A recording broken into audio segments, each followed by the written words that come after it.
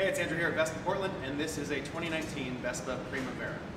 White is one of the most popular colors for a Vespa, and it's a great base for accessorizing because everything looks good on it, no matter if the accessories are chrome, black, or any other color. I personally love white bikes so much that I have two of them. On this particular Vespa, we added black accessories for big-time contrast and practicality.